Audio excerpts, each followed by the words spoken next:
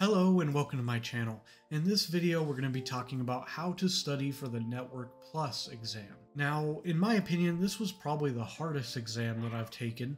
I've taken the A+, the Network Plus, and the Security Plus, and I would honestly say that the Network Plus required the most effort and the most study time out of all three of them. This is in part due to its dense nature. It is a very dense exam.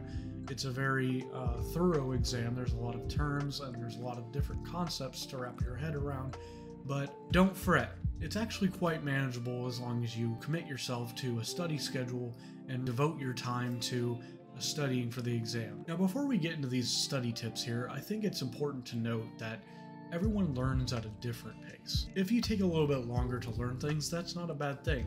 I'm actually quite a slow learner myself. I like to take my time when I'm studying. I tend to read a lot slower than other people that I know, but I try not to disparage myself over these things because it's the way I am and it's the way that my brain works. Work with your brain, not against it. Now, first of all, you might be asking, how long should I study for the Network Plus exam? Now, this can vary for everybody. Like I said, everyone learns at a different pace. In my case, it took a lot longer than what I had hoped. It took me about 4 months from starting the study process to actually taking the exam. And a lot of it was due to procrastination. I didn't devote my time. I didn't practice what I preach quite as much as I should have. And it took me a lot longer. Generally, a lot of people find that they take about 4 to 6 weeks to study for the exam. It's okay to take longer, obviously. I took quite a lot longer than that. But with a consistent, regular schedule of studying each week, 4 to 6 weeks is pretty normal. Keep in mind, you're going to an exam that you're more than likely going to be using the knowledge in your career field. Obviously, you're studying the Network Plus for a reason. It's probably a means to some end for you. Maybe it's a career, maybe it's some sort of a progression in your career. The key is you want to absorb as much of the knowledge as possible. And that's why I always recommend that you don't cram just to pass the exam.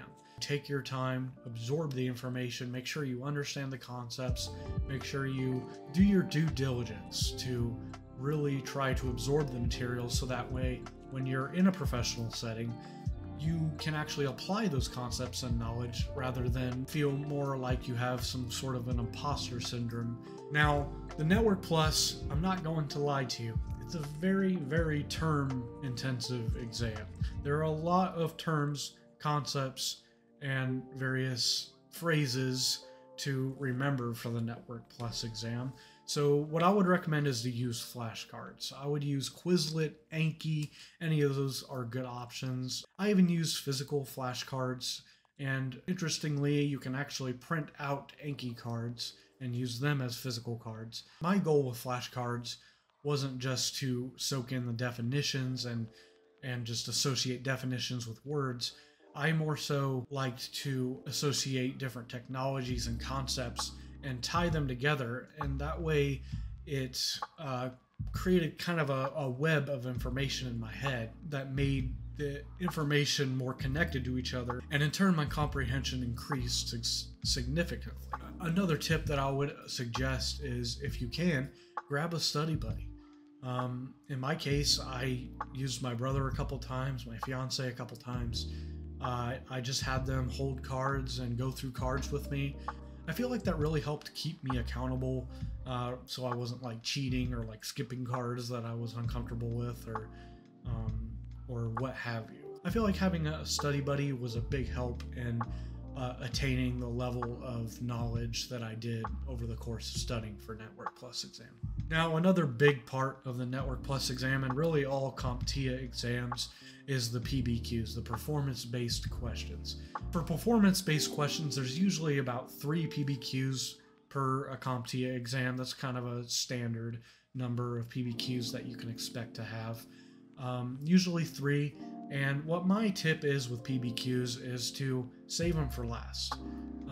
What I usually do is I go through the rest of the exam, and then I will return to the PBQs, go through them. That way I know that I'm managing my time the best as I can, and as PBQs take a bit more time than an actual multiple choice question, it just makes more sense to me personally to save them for last.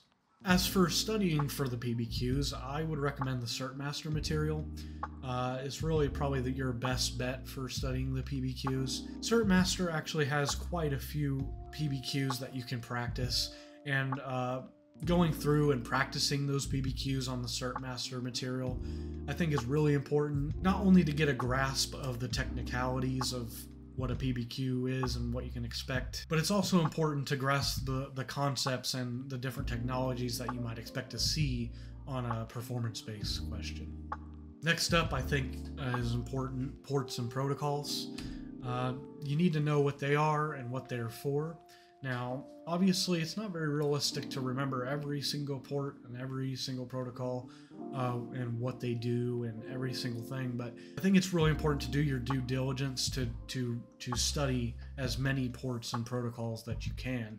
That way you have a pretty wide breadth of knowledge as far as associating ports with protocols. Now, in my specific case, I didn't have very many questions, at least multiple choice questions that asked about ports and protocols, but what I can say is I did have a PBQ or two, if I remember correctly, that asked for certain ports and functions and to associate them together.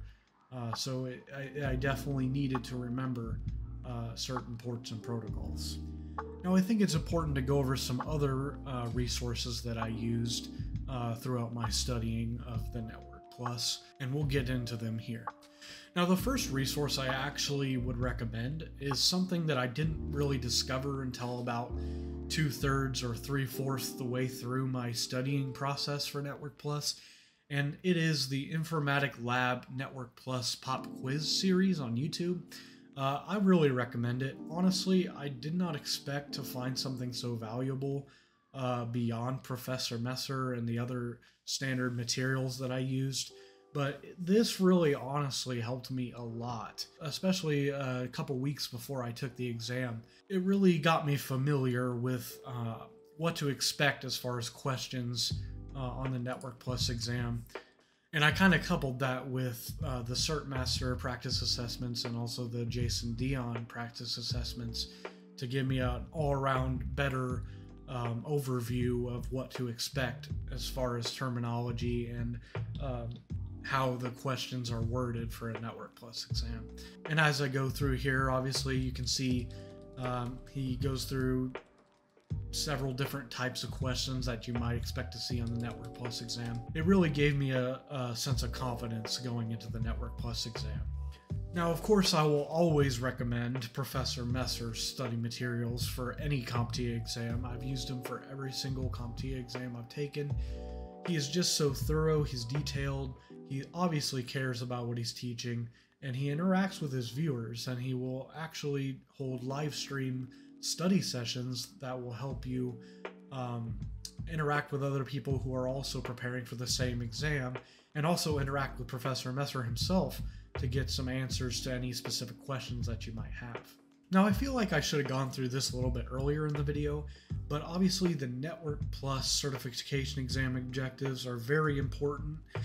For me, what I did is I went through and I highlighted each thing as I went through and studied, and as I got more comfortable, I would highlight them out, and if there were any questions that I had or any connections that I wanted to make to other objectives, I would notate them next to the text in the objectives, and I would keep studying. I would go through and I basically made sure I covered all my bases as far as studying the objectives, and as you can see, it's pretty dense.